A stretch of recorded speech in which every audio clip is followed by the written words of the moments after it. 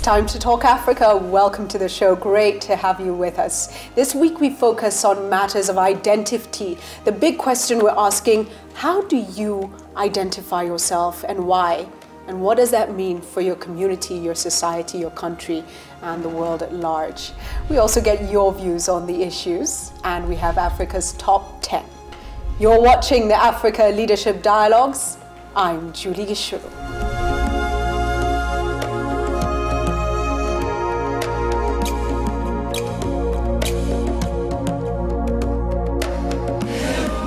On the show this week, we focus on matters of identity critical across Africa.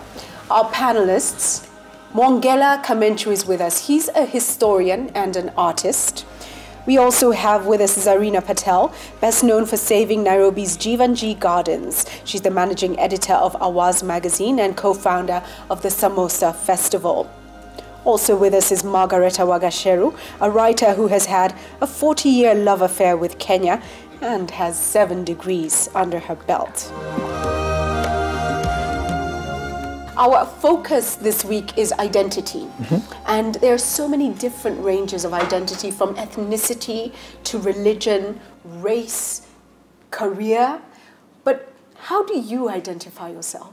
I think the most basic of them all, a human being, humanity, not wanting to be part of something that would perpetuate suffering, oppression, and that sort of thing. So I think that is, at the most basic level, I'm a human being first. Then you can come off as, you know, an artist, occupational, of course. You can talk about ethnicity, you can talk about nationality, you can talk about an African in terms of the location, not only the location as well as the race, but in terms of the location as Africa, as an African, someone living in Africa.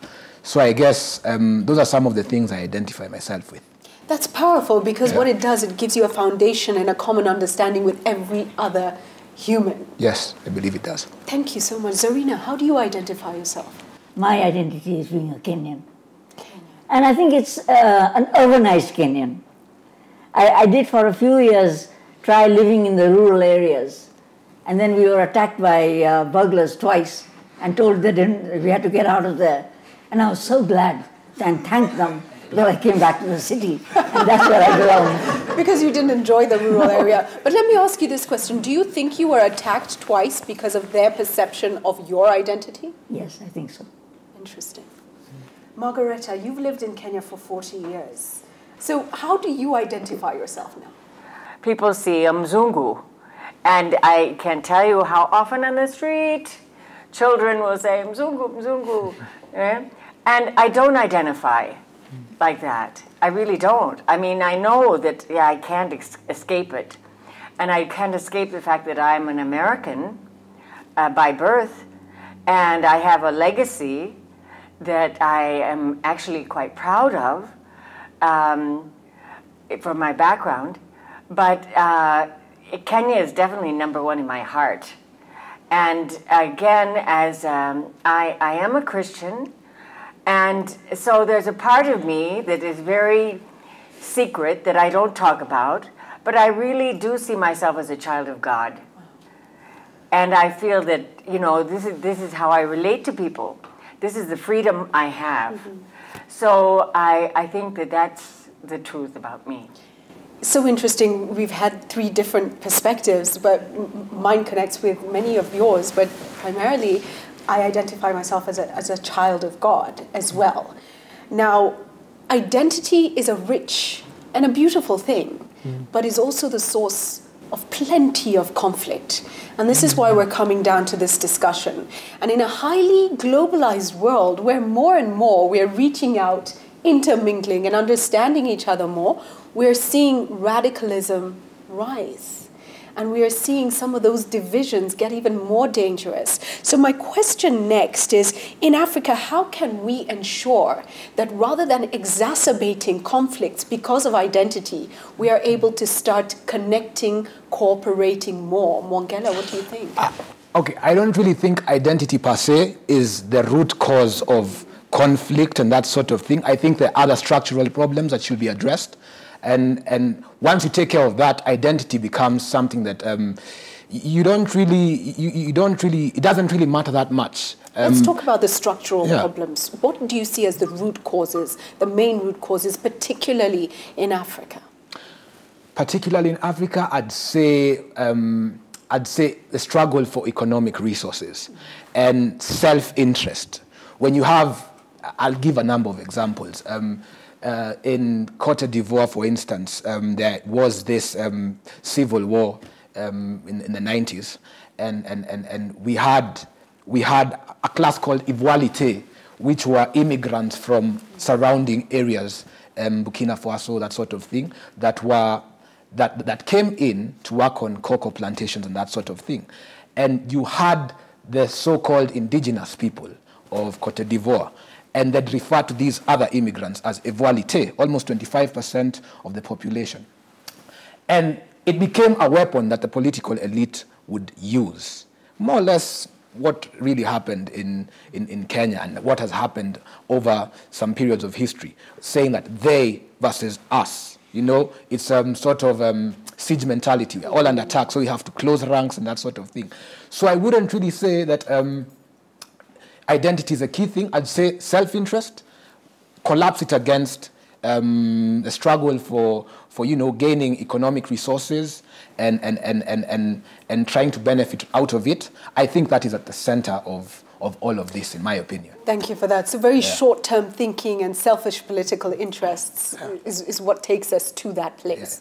Zarina, let me come to you, and I want to move the conversation slightly to the Asian community, particularly in East Africa. We have an Asian community that came decades ago and settled here and has lived and has become part and parcel of what we are as Africa. But very often we see a resistance towards getting involved in politics. Why is this, do you think, and is it time that changes? Well, first of all, to qualify that, in the colonial times, Asians were right in the forefront of politics. They were. Right? Whether it was journalists, whether it was lawyers, politicians for that matter also. Okay, so it's really after independence that this happened. I think there are several reasons. I think, unfortunately, our early governance in this country did not foster bringing people together and allowing them to take their role in society. And in fact, many of the Asians who had worked so hard, like Makhan Singh, Ambulal Patel, all these people, Fiogama Pinto, in the colonial times, were sidelined post-independent. So I think that is a major thing. And it's not just Asians. I mean, I think our whole ethnic problem really started post-independence. So let's talk about marginalized communities generally. And we're even talking about marginalization of majorities like youth, like women. And then we're talking about marginalized communities, the Asian community, but many others, looking at northern Kenya and the situation there, parts of the coastal areas of this country. What do you think is the solution to situations like this? I think it's very basic. I think it's what Mongela said. It's the whole huge class differences that we have created in this country, and when that happens, when segments of society feel that they are not really fully part of this country, and they're not getting their rights, they then retreat into their cocoons and begin to make their demands within their communities and their cocoons, whether they're ethnic or religious or race or whatever. Thank you for that. Let me come to you, Margaretta. And having grown up in the US, we talk about a lot of problems in Africa as though they are, common only to ourselves. But ethnic identity, the question of identity, obviously, even in the Western world, is a huge issue. What do you want to see leaders doing better to address this? Oh my goodness. Well, I agree with my previous speakers that economic issues are fundamental. And I think, first and foremost, I think the leaders need to have a much larger sense of what leadership is, what their responsibility is to serve. I mean, they're public servants. and they don't look after the public. We see so much working for me, and not working for the people. So if you were really working for the people, you would be thinking, first and foremost, how can I make sure they have an education? How can I make sure that there's equity at all levels of the society?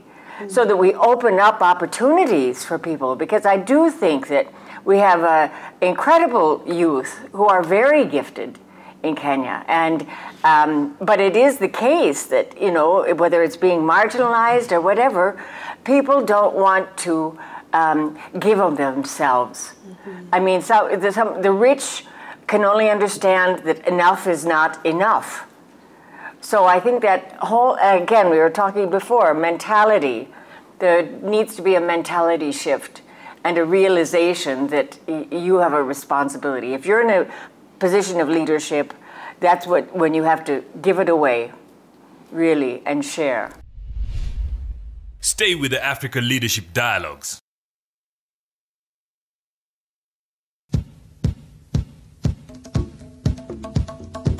Let me come now to the floor with this question of identity and the complexity around identity. What are your thoughts on this, and particularly how to ensure that we don't have emerging conflicts that arise from not necessarily questions of identity, perhaps resource issues, perhaps other issues, but fueled across identity?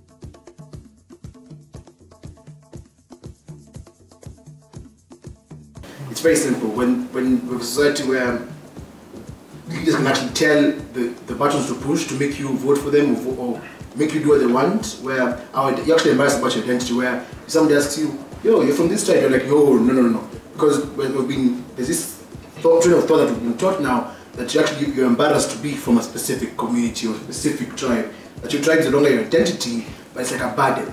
Where if you could have a different name where no one knows where you're from, you feel much more comfortable, because you're afraid if somebody realizes you're from somewhere, you feel embarrassed, and that goes down to leadership. Because our leaders are not selfless. No leader wants to come out and be iconic, do something for the people, unite the people. Our leader wants to come in 5 to 20 years, whatever, or even 30 years if they can, make as much money, leave the country worse than we found it, but they won't care. They don't want to leave, and then people say, you remember that guy who did this? They don't really care. It's about how much money can I make, how can my people go further. And so it's all about the leaders learning your weakness and sort of using it against us.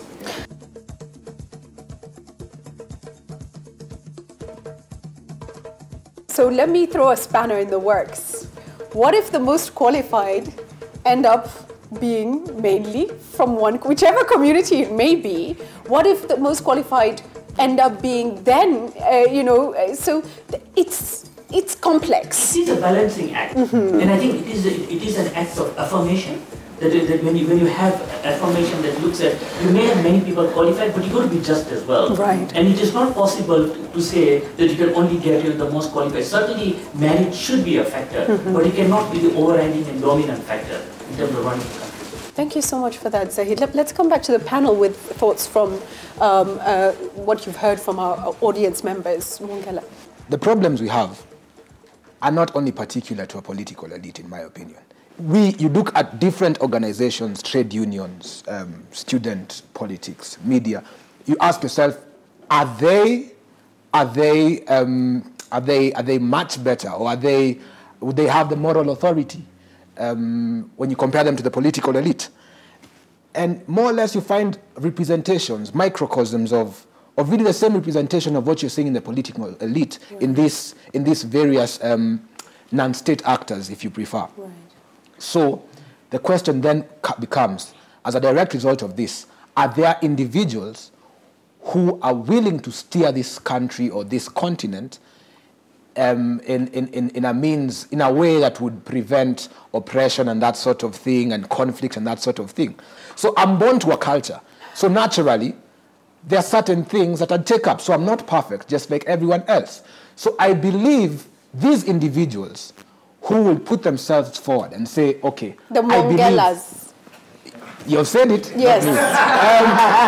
If these individuals put themselves forward and say, okay, I will chart a different path that would set up a society that is based on humanity, in which levels of oppression are minimalized, and you raise a collective consciousness, you educate people, you talk to them, you share with them, not really educate, but also learn from them.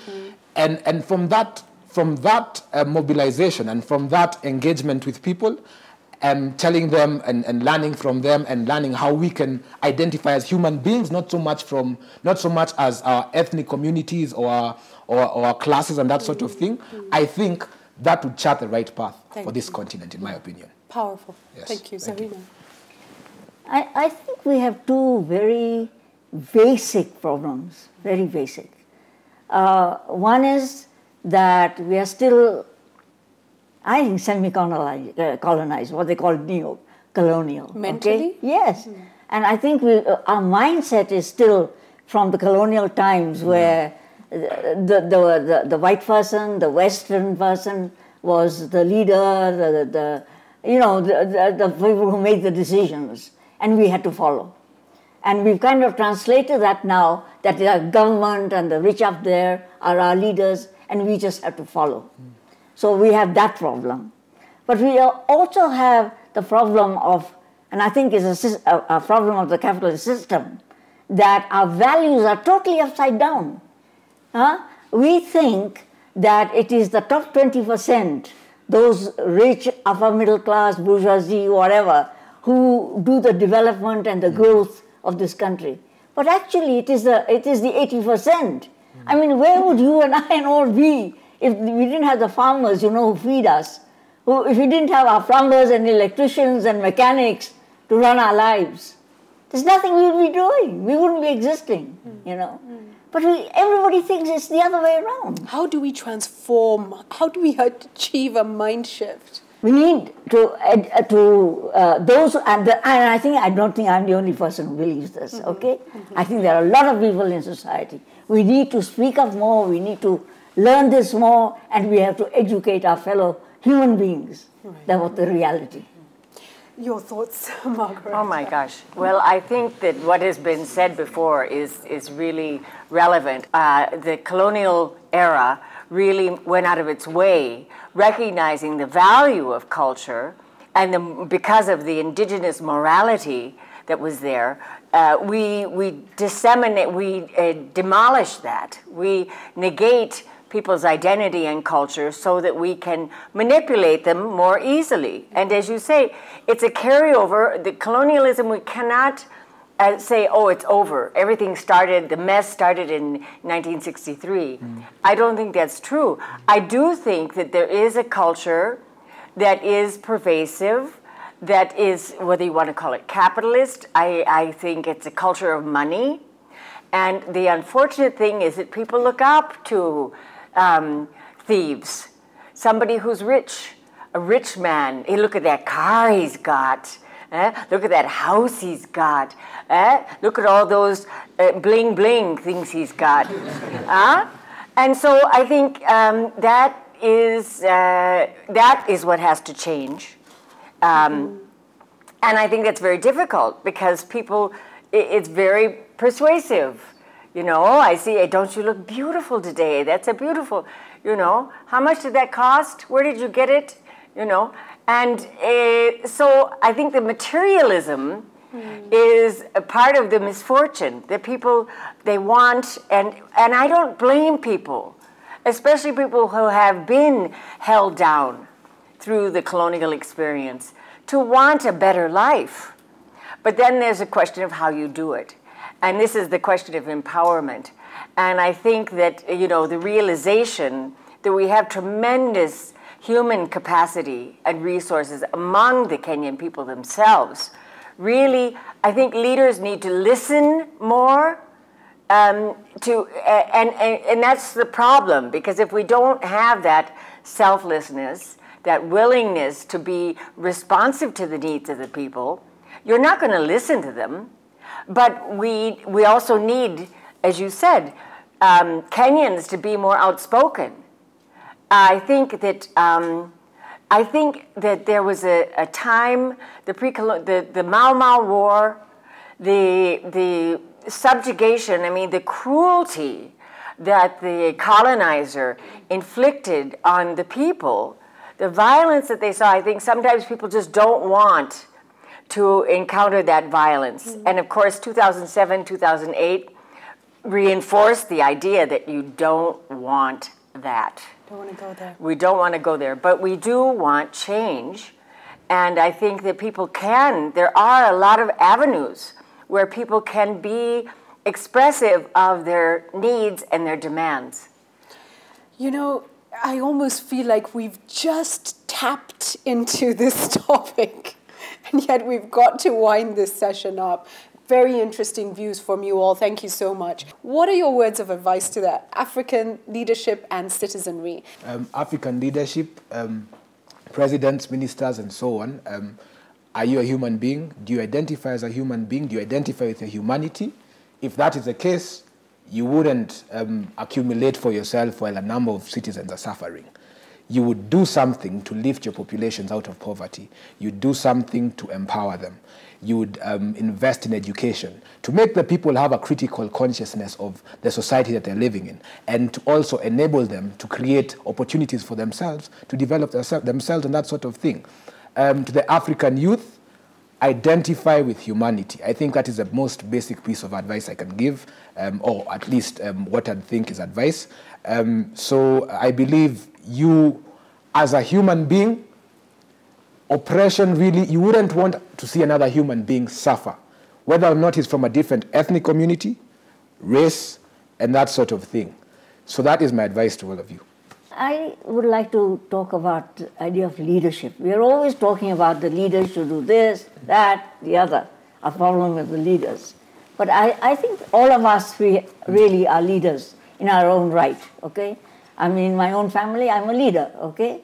So I think there's something that each of us can do, definitely, on this whole problem of ethnic and racial conflict and religious conflict, is how are we socializing our children? How do we talk in our house when we sit around the dinner table?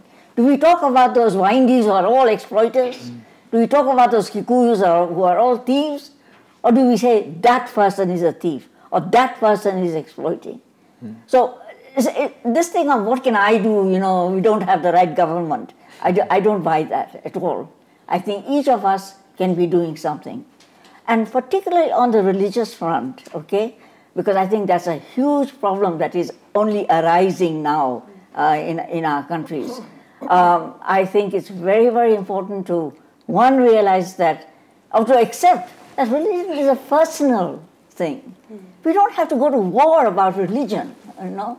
I think that as someone who's come to this country and really appreciates the country, and that's why I have lived here so long. I mean, I have had my times when I come and go, but I think sometimes I feel that outsiders love Kenya and Kenyans more than Kenyans love themselves. It's so bizarre. Do you think that's the same across many parts of Africa?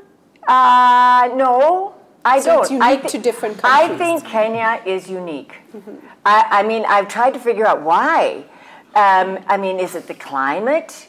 Is the fact that it's so cold, but I mean, normally, but I do think Kenya is unique because Kenyans, for better or worse, they've learned, we keep talking about divisiveness, and I do feel that people need to transcend their narrow identities and really appreciate themselves as Kenyans, as Africans, as whatever they want to identify with, but the element of tolerance needs to be there. And appreciation of self. People have to love themselves in order to love other people.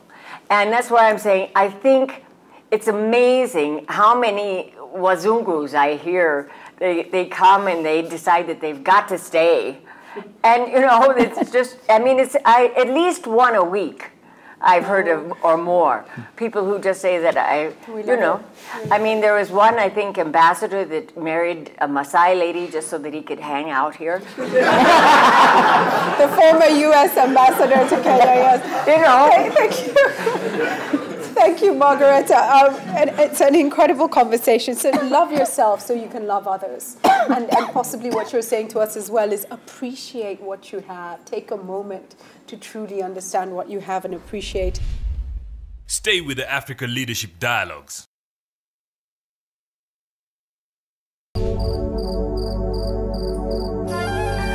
Time to get your views now on the issues. This week we asked you, how can we interface the different levels of African identity and citizenship? Micheni Allen says, education will play a big role. If, for example, we had a common text that everyone on the continent interacted with, the commonality of something that can't be touched. Also, cultural festivals that go out of their way to invite cultures perceived to be different. Githuku James Kinyanjui says, there is need to raise the level of education, sensitizing the masses on Pan-Africanism and the need to front our diversity causes, changing our mindset and having a media that portrays positive diversity. We need to create forums to advance the African cause. My name is Jade Makori. I'm from West Mugirango County, Nyanza Province. My opinion concerning the interfacing of the different African identities and citizenship is we should first embrace that we should have a sort of common language, and we're all from different backgrounds, so we should embrace that, and we should also acknowledge that we all have this historical background that sort of makes us different from the rest, and thus we should embrace it.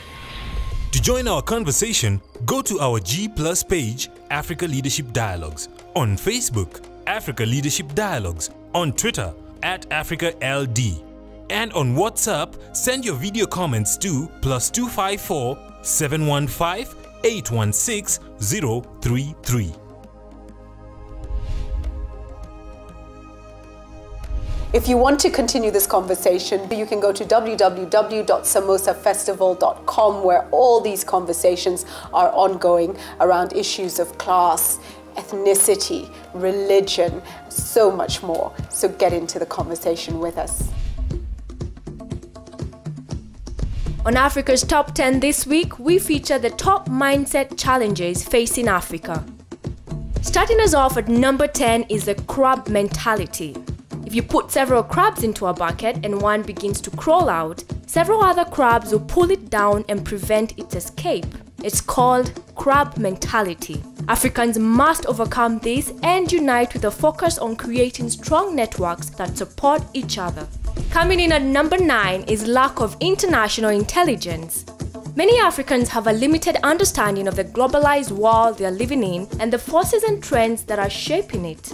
This lack of intelligence renders them reactionary. Africans must be informed, aware, proactive, and plan in order to shape their own destiny. At number 8 is the lack of science and engineering education. Studies show colonial powers tended to drastically reduce the study of science and engineering in the countries they occupied. They would favor the arts, developing graduates just good enough to assist them in running the colonies or occupied territories. Africa certainly needs more scientists and engineers focused on development, innovation, and research. Positioned at number 7 is a lack of domestic leadership education. For any society to prosper, it requires a structure for identifying, training, and coaching future leaders. Individually, there are many brilliant people across Africa. However, collectively, they often fail to work together harmoniously on long-term vision and commit with integrity and loyalty to their country. The rich subaltern mentality comes in at number 6. Young people aspire to emulate the most successful models in their society, and the only visible and tangible models available is the rich subaltern model, the junior officer, and the middle manager. However, middle managers don't create companies. They don't create value. They don't create jobs, and they don't invent, innovate, or act in leadership position with the power to change things. It is a challenge to develop a country or continent where the majority of people who have the potential to become leaders are raised to be good subalterns. At number 5 is ignorance of the books of Machiavelli, Hegel, and Darwin on models and strategies for leadership. Their strategies have influenced many developed countries, and ignorance of these principles by which the Western elite think and act is a major cause of naivety and incompetence across Africa. Taking the number 4 spot is the colonial borders. African borders are far from ideal, creating barriers between homogeneous communities and building challenges for integration and trade. However, ongoing efforts by several African countries to ease movement of people and large cross-border infrastructure development initiatives are addressing this challenge. Slotted in at number 3 is international media. Western media seems to follow a largely singular script with respect to African nations and populations, constantly framing Africa as a conflict-driven, desperate continent. The influence of Western media impacts even on localized African media houses who cover stories in other African nations using the international media lens. To address this, African media should invest in Africa coverage and seek a deeper understanding of both the challenges and opportunities on the continent. Positioned at number 2 is international aid. If foreign aid was a key factor for development, then Africa should be the most developed continent in the world. It is certainly a challenge to develop any country when the dream of the majority of its youth and citizenry is not entrepreneurship, innovation, education, and self-sufficiency, but over-reliance on assistance and aid. And our number 1 this week is the poverty porn. Humanitarian organizations based in Africa have engaged in poverty porn depicting Africa through the most degrading and humiliating images to raise money for their operations. This impacts negatively on African self-image, feeds the dependency syndrome, and weakens the self-confidence and resolve of many Africans. It also contributes significantly to the scorn and racism Africans often face globally. To move from these challenges may not be easy, but it's certainly possible for all those determined to move the continent forward. And that's Africa's Top 10 this week.